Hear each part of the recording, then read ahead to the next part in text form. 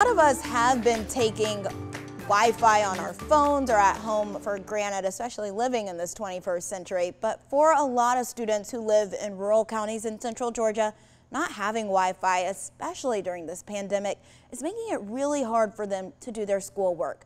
Well, our morning reporter Pepper Baker shows you how a donation to the State Department of Education may help with that problem and keep those students on the path to success.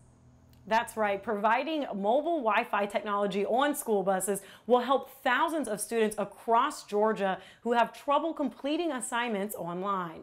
It's slow because we live in a rural area and we don't have many options to choose from. Washington County 5th grade student Jacoby Poole says his Wi-Fi connection at home makes it hard to submit schoolwork online. If we had better and faster internet, we would be able to complete more. Superintendent Ricky Edmonds says about 45% of students in their district have problems accessing Wi-Fi at home. It could be a case of just can't afford it.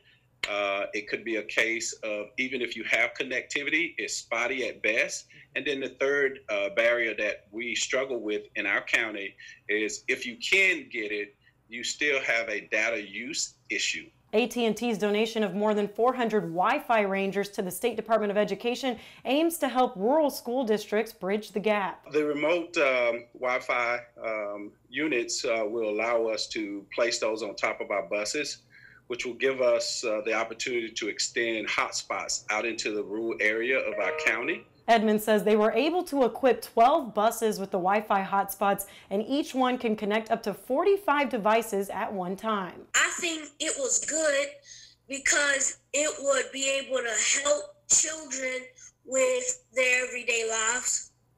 Edmonds says they're going to strategically place their school buses around the county to reach each neighborhood. Reporting from home, Pepper Baker, 13 WMAZ News. So happy to see those students getting the resources they need. Well, 36 school districts across the state received the Wi-Fi units. Washington County schools are working out a schedule now for the buses to be at their designated locations for a certain amount of time every day.